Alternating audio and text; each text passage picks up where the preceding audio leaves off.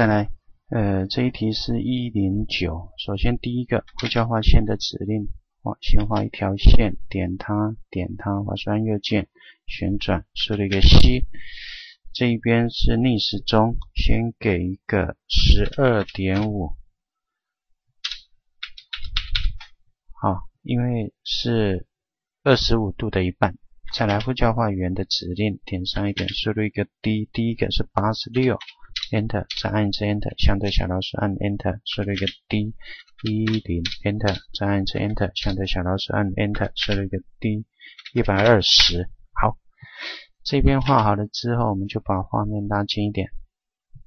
呼叫修剪的指令，先选，稍微留意一下是选第二个中间那个。好，点它，滑鼠按右键做旋转，输入一个 C。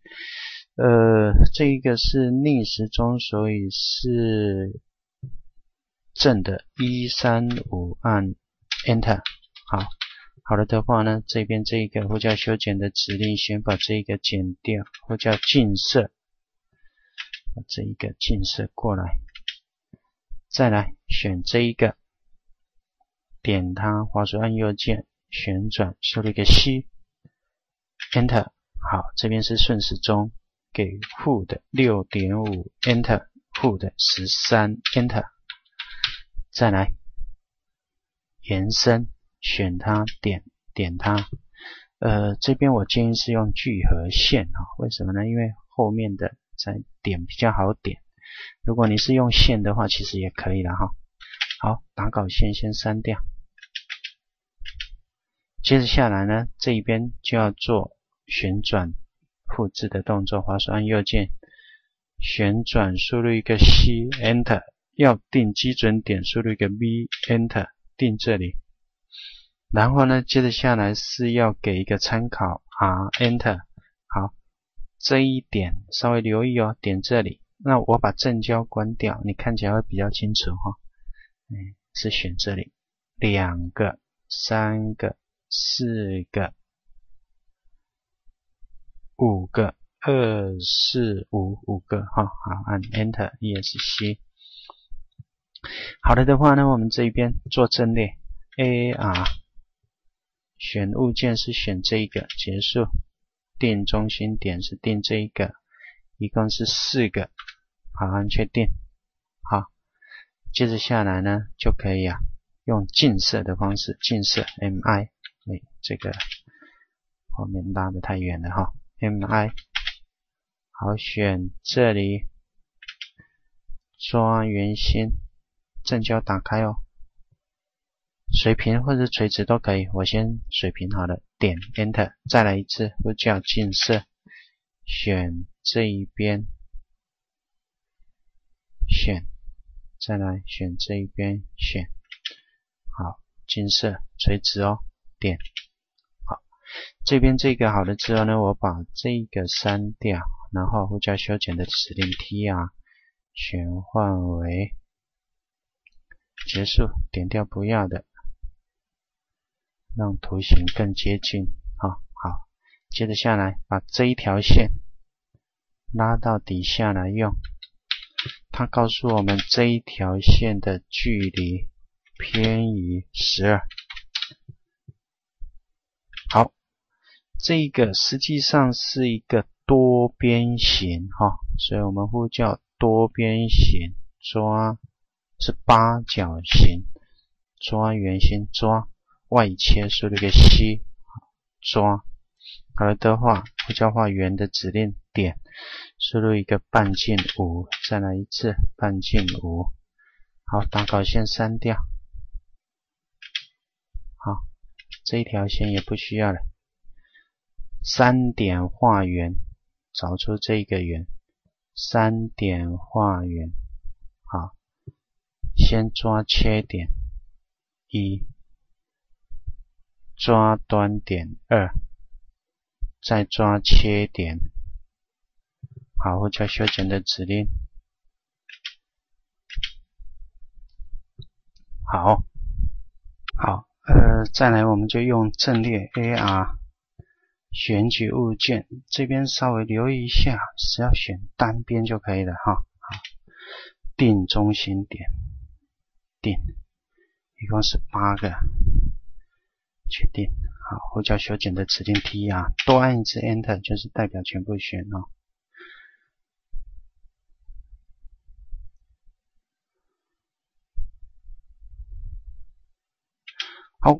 好了的话呢，我们这边刚刚这个应该要把它删掉哈，要不然的话就重复一个，不过不要紧。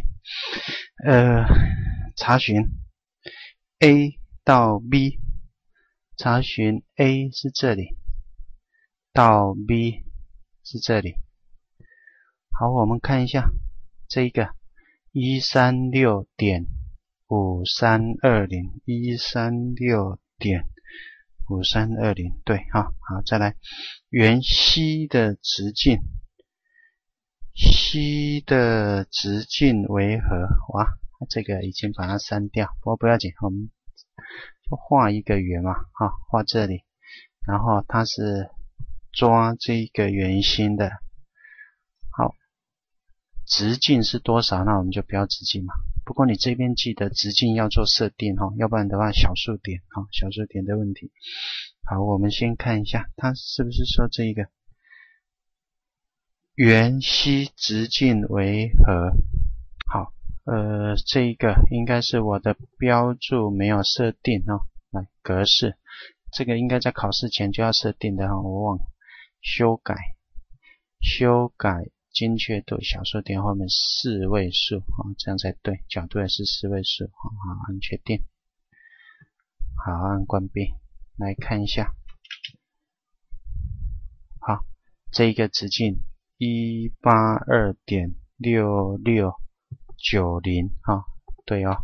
好，来推一下，这个删除掉，这个再来弧 D 包含角为多少？弧 D 的包含角，那就是用角度直接标就好了。D 是这一个包含角度。好，看一下这个角度的部分也是设定小数点后面4位数103.7492，好，这边也对咯。好，再来斜面积4块，好，把这个删掉，画面拉近一点。剖面面积输入一个 VO 4块，我们就点4块好了这边1、2、3、4，好，面积先输入一个 A， 再输入一个 O， 1块、2块、3块、4块，好 Enter。它斜线面积是32，你稍微留意一下，它是总面积有没有？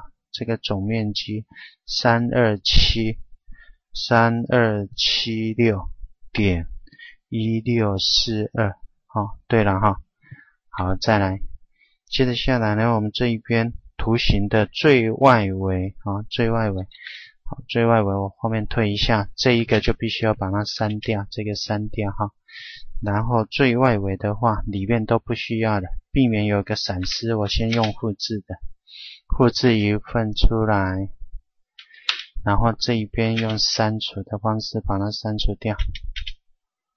好，这边删除掉，删除不干净要不要紧？不要紧只要不顶住，不要顶住外围就好。